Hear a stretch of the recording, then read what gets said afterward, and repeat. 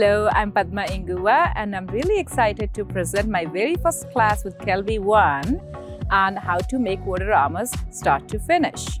I'm going to show you how to photograph in the field at a church.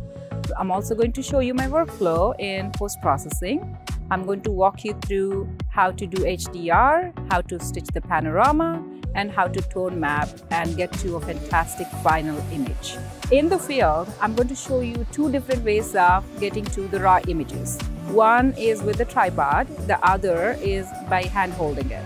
Plus, I'm going to show you a couple of other techniques that you can use while on the location. And in the post, I am going to show you how to stitch the panorama with Lightroom, with Photoshop, and also with PT GUI, so you can pick and choose whatever the tool that you'd like to use.